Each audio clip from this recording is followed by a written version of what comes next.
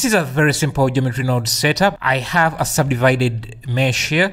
I duplicate it using an array to make as many as I want. I'm just using a noise texture onto this mesh using the set position, and you can see what it's doing. I really have a large scale for the noise. You can see I'm just using a translucent mixed with the principal, and I have a light in the back here to give me that glow.